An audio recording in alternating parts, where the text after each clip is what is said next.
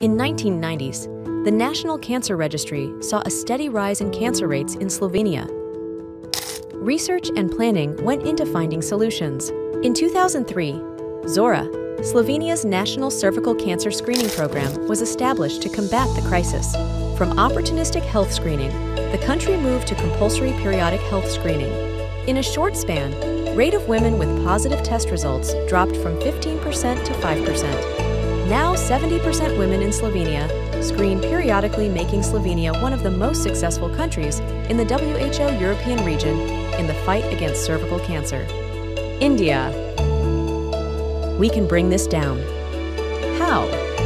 Early detection is the key. Why wait when we can nip it in the bud? Embrace the Japanese way, enhanced with AI technology. Practice periodic health screening. Take a vow for health today. Let's beat cancer together.